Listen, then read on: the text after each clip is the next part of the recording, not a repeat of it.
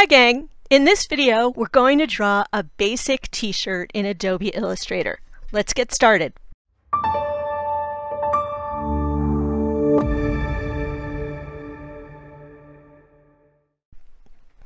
Alright, I always start by hitting D for default so I can use my white fill and black stroke.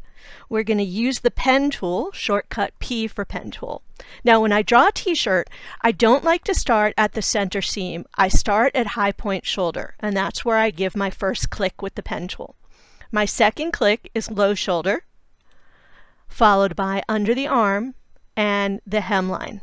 So this is going to be the length of my shirt. Next, I'm going to switch to the anchor point tool. I'm going to go ahead and tear this open just so you can have a visual on it, but I generally will use the shortcut key, which is Shift-C. I'm going to grab inside the line segment of the armhole and pull it in a little bit just to get a nice curve to the armhole. And that's half my shirt. I'll switch to the black arrow, shortcut V, select it, click on O to reflect, Alt or Option click on the guide in the center, vertical, copy, and now with the black arrow I'm going to select both sides, right click, join, right click, join. And it's starting to look like a t-shirt, but we need to round the neckline. So back to the anchor point tool, I'm going to click right in the center and drag straight down to curve the neckline. If you'd like to shape it a little differently, you can hold the Shift key and you'll get a slightly different shape to it, more of a half circle or an oval if you don't hold the Shift key. I'm going to also give a very slight curve to the hem because it makes it look better. Now we are going to select this again. I'm going to copy it, Control or Command C, and then paste in back, Control or Command B for back. Now that I've got the back, I'm going to right click and isolate selected path. Now we're working on the back. I'm going to turn it gray. I am going to grab my anchor point tool again and I'm going to drag the neckline up to where I would like the back neckline to be. And that takes care of the back of my shirt. I'm going to go back to the black arrow and double click in a blank area of the page in order to escape. Now we can do the sleeves. We're going to grab the white arrow. We don't want the one with the plus sign, we want the direct selection tool. And the shortcut is the letter A. I'm going to click on an armhole, copy it, Control or Command C. Paste in front, Control or Command F for front. And then using the pen tool, I'm going to complete my sleeve. So I'm clicking at high point shoulder and I'm just going to continue the shape of the sleeve and make sure I have a closed path. And you want to make sure that the hem of the sleeve is parallel to the hem down there. So if need be, you can do a tiny bit of tweaking here to make sure that the angle feels correct. Oops. So let's go ahead and add some stitches to this before we move on. So we'll add some stitches to the hem of the sleeve.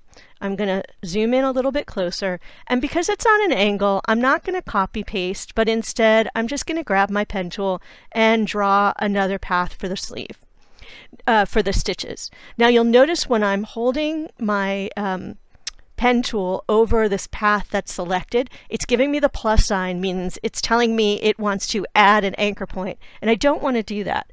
So in order to avoid adding an anchor point, I am going to hold down my Shift key, which is going to change that to an asterisk and allow me to start a new line.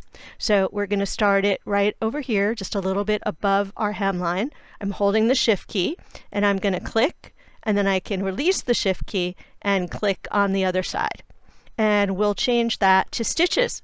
Now I've got a graphic style with stitches already set up so I can do it with one click.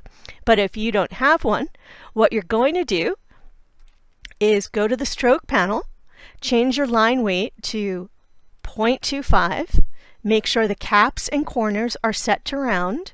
You'll turn on your dash line, and I've got mine set to 2.2 point, but let's make a different one. Let's make it 1 point. Tab, 1 point, and we want to make sure that this is the icon that is checked. And also for stitches, we want to make sure that there is no fill. So we're going to get rid of that fill. And if you like what you have set up, you can go make your own graphic style.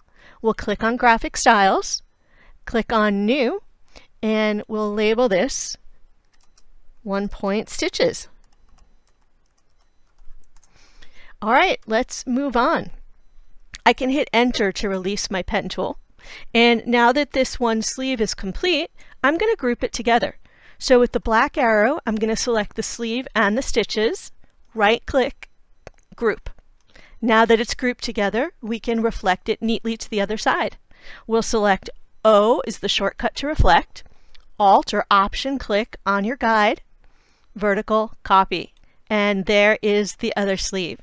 Why don't we go ahead and add stitches on the hemline as well. Again, I could take my white arrow, select this, copy, paste in front, and use my arrows on my keyboard to nudge it up a little bit. But there's a problem doing it this way sometimes, and that is when we zoom in close, we can see that because of the angle of the shirt, this piece sticks out a little bit. And in order to fix it, what we need to do is add an anchor point in a little bit and then delete the anchor point at the end in order to not change the shape of this path. I think that's a few too many clicks, and I'd rather not do it that way. So I'm going to go ahead and undo this. And we're going to do it a little differently. Oops, let's get back to my shirt. Instead, I'm just going to grab my pen tool and I'm going to click on one side at the height that I want it, hold my Shift key and click on the other side where it crosses my path. And then again with the anchor point tool, I'm just going to shape it to match the hem of my shirt. And since this is the way we created the hem in the first place, the lines are going to be beautifully parallel. Then we can click on our graphic style for the stitches. All right, let's do one more thing. Let's go ahead and put a little bias on the neckline. So we will go ahead and zoom in just a little bit. I'm going to take my pen tool and once again we're going to draw a line to divide. So we are going to start over here, and it's really important to make sure that I am highlighting or that I'm on this line. So we'll click there to add our first point, and then I'm going to hold the Shift key and make sure that I overlap in exactly the same place and intersect on this line. And now let's hit D for default since we were on stitches, and that's why we got stitches just now.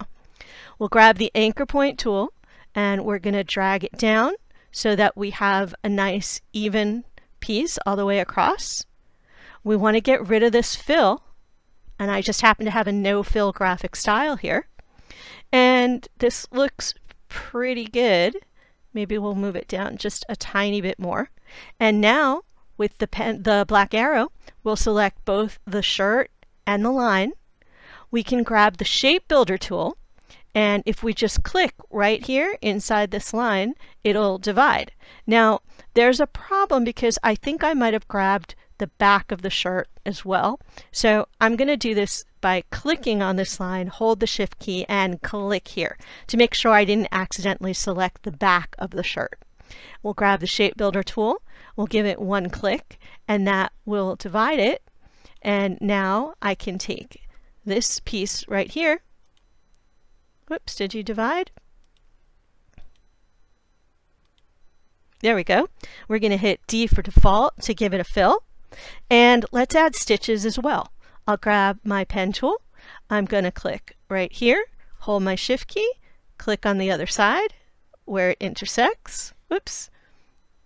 There we go.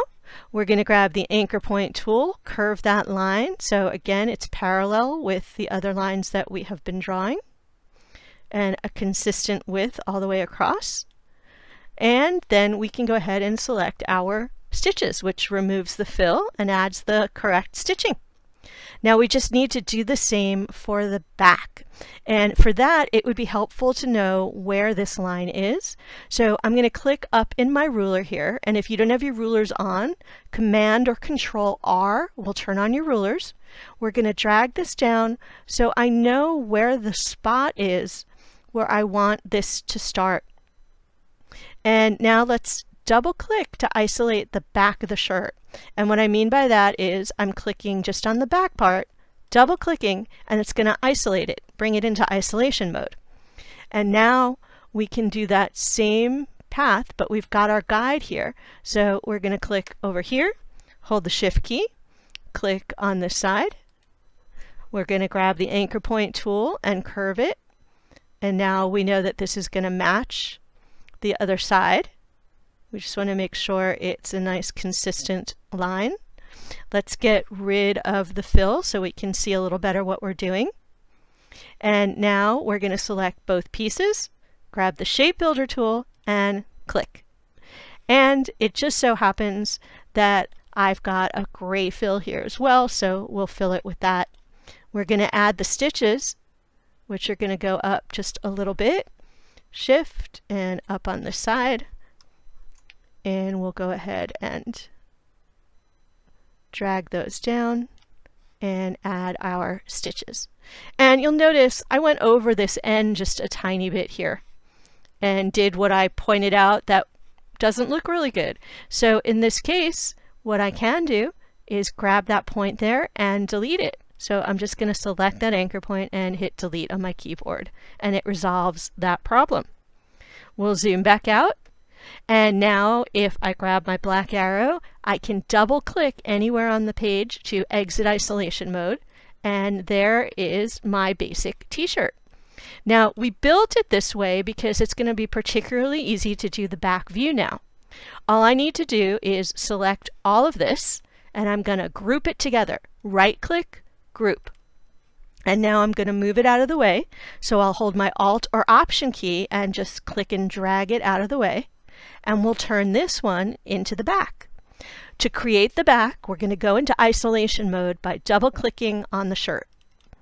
And now all we have to do is delete all the pieces we don't need on the back. So we'll click on the front bodice and hit delete on my keyboard. We'll grab the stitches in the front and the trim in the front, and now we're back to a plain t-shirt. We just need to change some of these things back to white. So we'll do that.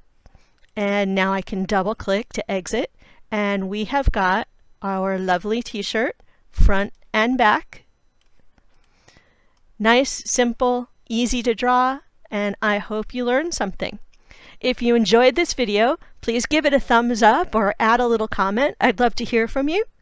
And thanks for watching.